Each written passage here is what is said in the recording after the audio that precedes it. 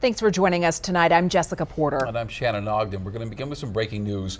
4 people are dead in unincorporated Adams County. It's an apparent murder-suicide. Deputies were called to a home at 84th Avenue and Franklin Drive near Thornton this afternoon. Denver 7's Colette Bordelon live in that neighborhood with what we know at this hour. Colette.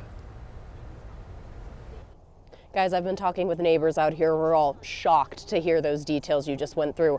The first 911 call came in just before 4:30 this afternoon. When deputies went inside of the home, they found 4 men dead.